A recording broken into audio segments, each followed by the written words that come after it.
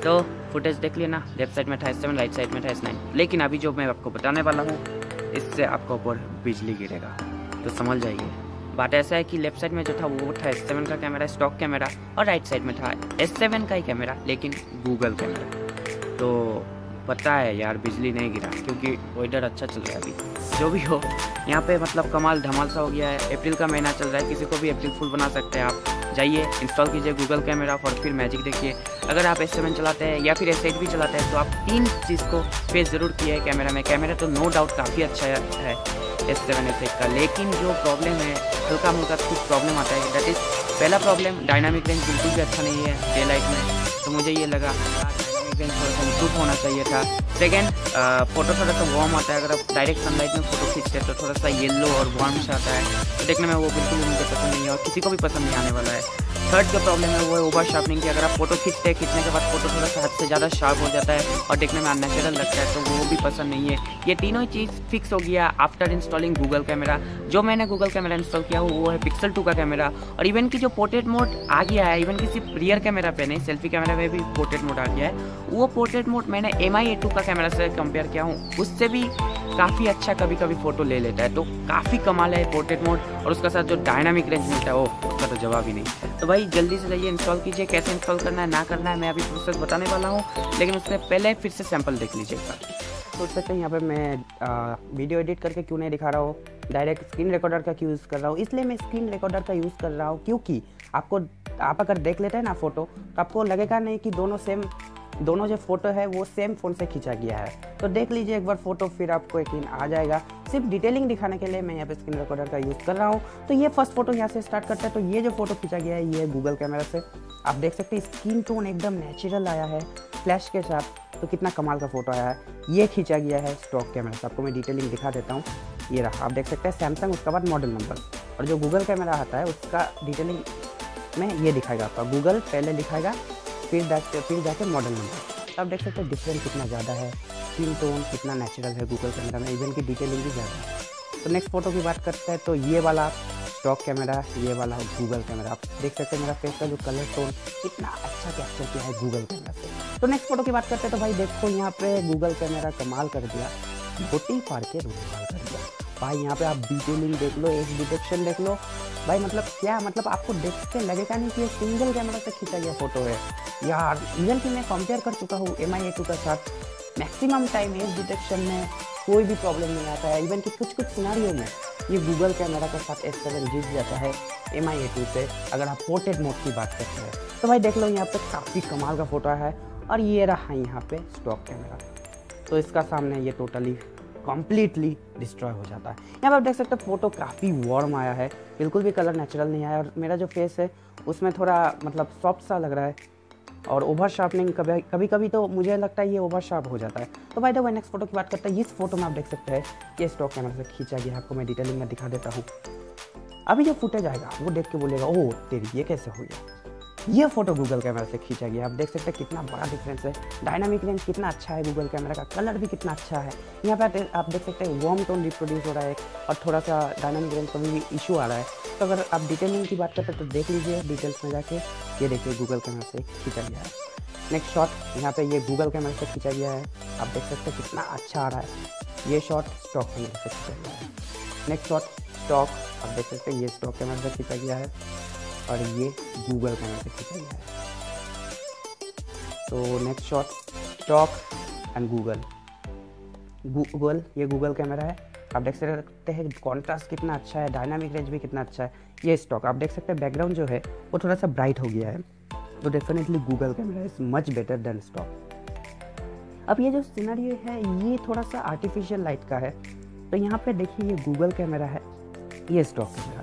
Google camera देखिए कितना अच्छा यहाँ पे डिटेलिंग मेंटेन किया है, जहाँ पे स्टॉक कैमरा यहाँ पे पूरी सॉफ्ट कर दिया है फोटो को, और देखने में भी उतना अच्छा नहीं है। तो आप देख सकते हैं डिटेलिंग में जाके ये स्टॉक कैमरा और ये गूगल कैमरा। ओके, तो नेक्स्ट फोटो की बात करते हैं। ये देखिए ये है स्टॉक कैमरा से खींचा गया है फोटो, ये गूगल कैमरा। अब ये फोटो देखने के बाद आपको लगेगा भाई मुझे ये सब छोड़ो और बताओ कैसे इंस्टॉल करना। तो ये जो फोटो है ये खींचा गया है गूगल कैमरा, ये है स्टॉक कैमरा। कितना बड़ा डिफरेंस आप खुद आंखों से देख लीजिए, और ये शाम का टाइम है लगभग, तो भाई ये स्टॉक कैमरा, ये गूगल कैमरा। आप सोचोगे तो भाई हर जगह पे गूगल कैमरा बेटर है, तो स्टॉक कैमरा कहाँ पे बेटर है? तो भाई अगर आप एक्सट्रीम लो लाइट सिचुएशन की बात करते हैं तो वहाँ पे जो स्टॉक कैमरा है वो ज़्यादा अच्छा काम करता है कंपेयर गूगल कैमरा। यहाँ पे ये एक्सट्रीम लो लाइट में आप देख सकते हैं ये गूगल कैमरा से खींचा हुआ है, ये स्टॉक कैमरा से। आप देख सकते हैं स्टॉक कैमरा का डिटेलिंग कितना ज़्यादा है कंपेयर गूगल कैमरा। तो भाई अगर एक्सट्रीम लो लाइट में आप फोटो खींचे हैं तो वहाँ पे डेफिनेटली गूगल कैमरा का नहीं, स्टॉक कैमरा का यूज़ करना है। और अगर वीडियो भी बना रहा है तो भी स्टॉक कैमरा का यूज़ करना है। तो यहाँ पे देख सकते हैं ये स्टॉक कैमरा से खींचा गया है, नॉइस बिल्कुल भी नहीं है, कितना अच्छा फोटो आया है। यहाँ पे आप देख सकते हैं कितना ज़्यादा नॉइस है, तो डेफिनेटली वहाँ पे स्टॉक कैमरा विनर रहता है। लेकिन ओवरऑल अगर बात करें portrait mode, day light, artificial light, हर जगह पे गूगल कैमरा से कोई कॉम्पीट नहीं कर सकता। तो दोस्तों देख सकते हैं ये मेरा गैलेक्सी S7 और इसमें मैं इंस्टॉल करने वाला हूँ गूगल कैमरा। तो सबसे पहले मैं डेटा को ऑन करता हूँ, करने के बाद मैं क्रोम में जाता हूँ। तो अभी मैं चला गया हूँ क्रोम में, आप देख सकते हैं मुझे यहाँ पे सर्च करना है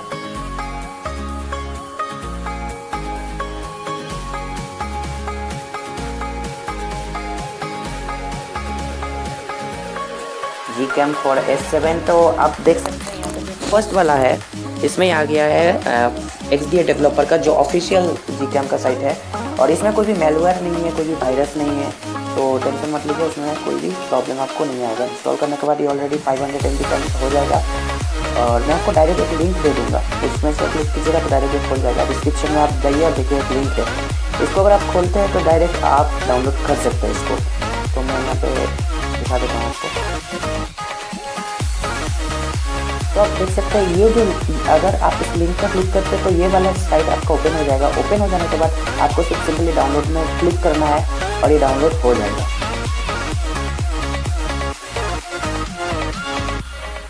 ये रहा, हो गया डाउनलोड में। टच करने से डाउनलोड हो जाएगा, लेकिन मैं डाउनलोड करूंगा नहीं क्योंकि मेरे पास ऑलरेडी डाउनलोड किया हुआ है। तो दोस्तों ऑलरेडी मेरे पास डाउनलोड किया हुआ है, तो मैं डायरेक्ट इसको इंस्टॉल कर लेता हूँ जाके।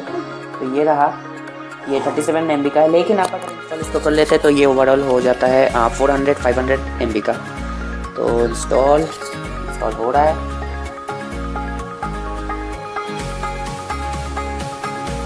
तो अभी ये इंस्टॉल हो गया, इसको कर देता है डन। तो ये रहा, ये आ गया गूगल कैमरा।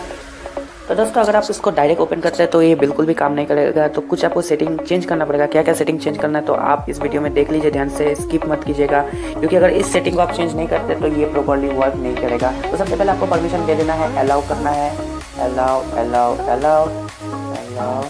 उसका बाद ऐसा आएगा, आपको सेटिंग में जाना है, कुछ भी नहीं करना, डायरेक्ट आपको सेटिंग में जाना है बस। तो सेटिंग में जाने के बाद सबसे पहले आपको एडवांस में जाना है। तो एडवांस रहा यहाँ पे, रुकिए मैं थोड़ा सा मिल जाता हूँ।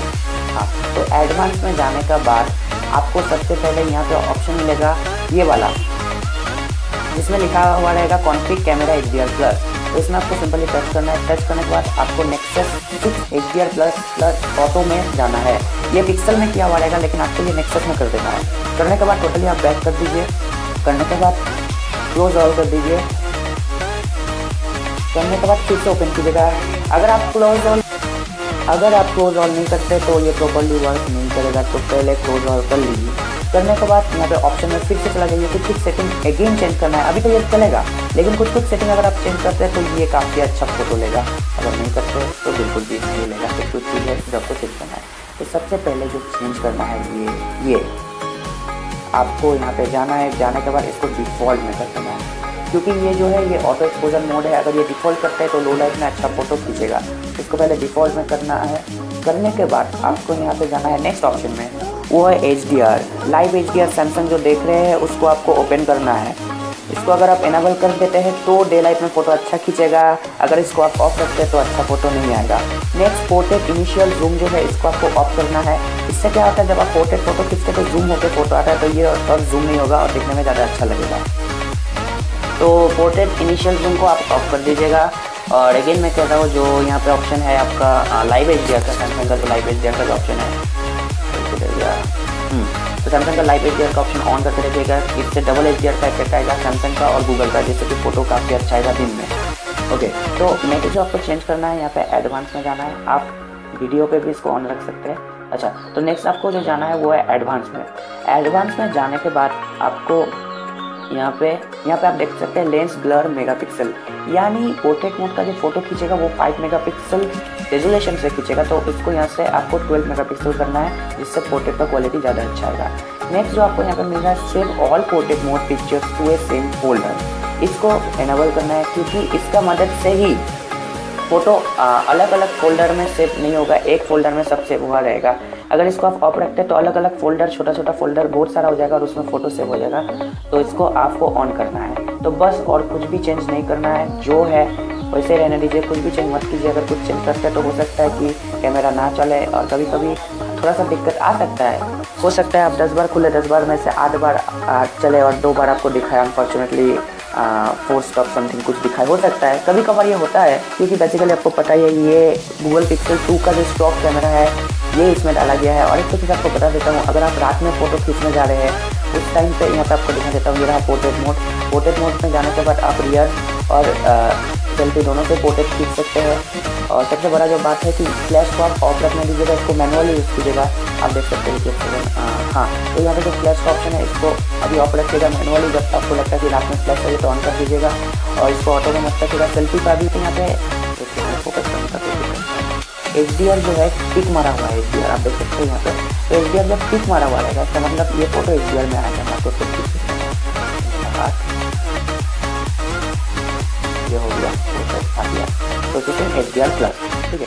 अगर आप इसको देखते हैं कि HDR टिक मारा हुआ है या फिर देखते हैं HDR A, तो देखिए यहाँ पे A HDR प्लस आ रहा है, अभी टिक हो गया। अगर A HDR प्लस सिंपली आता है उसका मतलब HDR ऑफ हो गया, मतलब ये ऑटो HDR है, ऑटोमेटिकली ऑन ऑफ होगा।